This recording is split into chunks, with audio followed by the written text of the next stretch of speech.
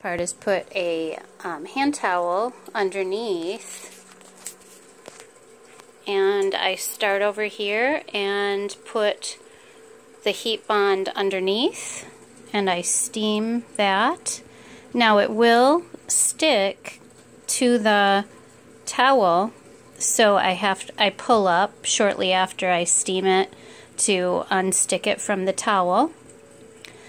But the reasoning for doing this is that it will help me keep the lace on perfectly, and then I can stitch along the edge.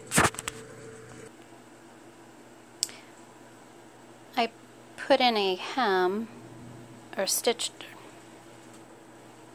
I didn't stitch it, I put the heat bond underneath and made the hem first.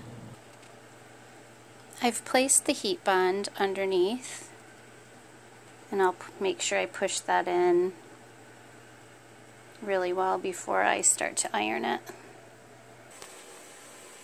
So the heat bond, like I said, sticks just a little bit to the towel, and I undo that usually with 2 hands. So now you can see that I've put the lace on with the heat bond, and then I'm going to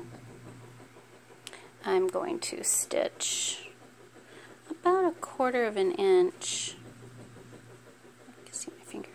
About 1/4 of an inch all the way around to reinforce that, and then I'm going to take the excess off in the back here. I'll cut that off.